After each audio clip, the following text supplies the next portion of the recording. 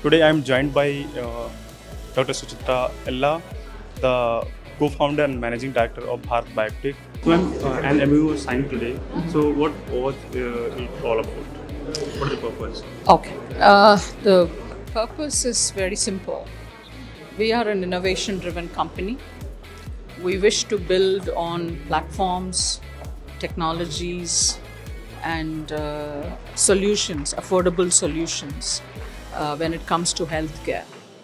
Because that is the very DNA of our company, is to innovate and bring about new technologies and new affordable vaccines and other products. So we see that this is a larger than India perspective in terms of how we need to be prepared to develop that kind of knowledge and information for us in this country as well, so that we can serve our own country's requirements going forward in the life sciences sector. In addition to that, we also keep looking at what the world requires.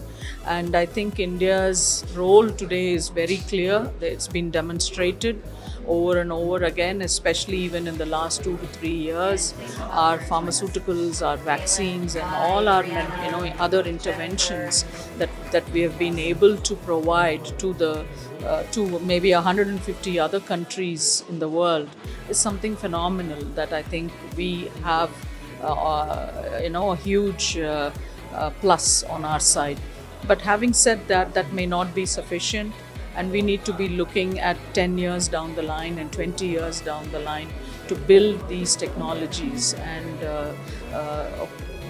probable solutions, whether it is agriculture, whether it is veterinary sciences, whether it is medical sciences, human medical sciences, or biotechnology for other organisms and so on and so forth.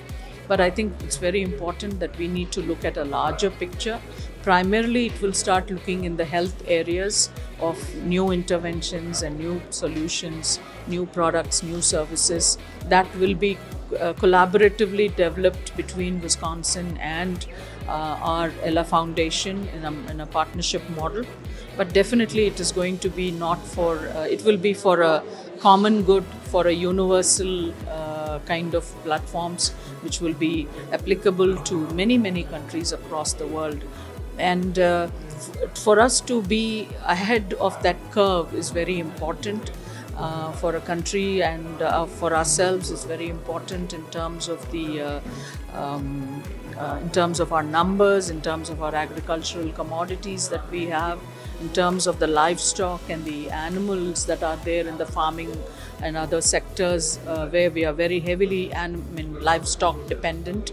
So I think all these areas of life sciences is a very important area for us to focus and think for the future, work for the future, and keep information and resources available so that they can be deployed at, if and when required.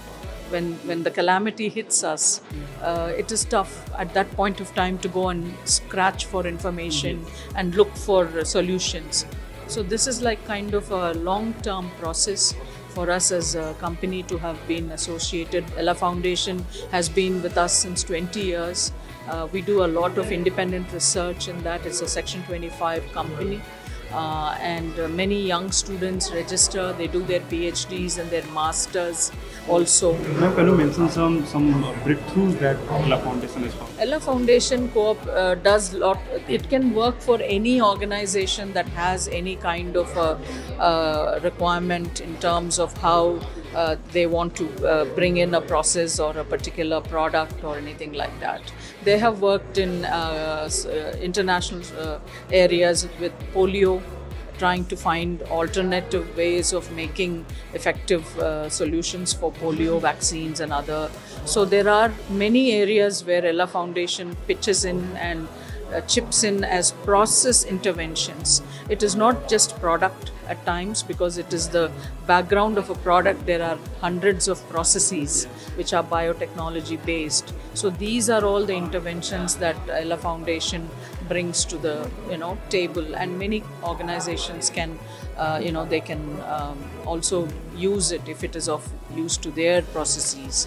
So these are very these are very specific to the process that a particular product process of a particular product that it requires. So that can be done. Like even I think for when we had to develop Covaxin, you asked for an example, so I'm saying it, which is now the most current thing in all our minds.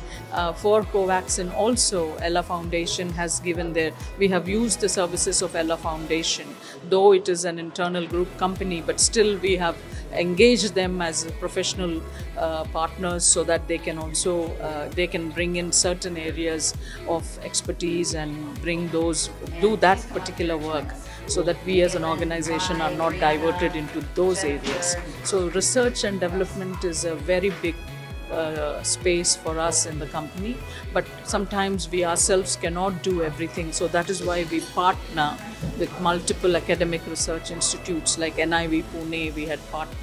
We partnered with all the 25-30 medical institutions for the clinical research, and Ella Foundation is one such organization which can also bring about interventions in the research areas of building that product. So even in Covaxin, that was demonstrated by us. Since you mentioned Covaxin, after vaccinating millions of Indians, so Bharat finally launched intravascular vaccine. So how is intranasal? Yes. Intranasal. We've just launched it. It was because 26 January. This was something very symbolic for us. So it has been launched, and the license was just received by us in the last week of January.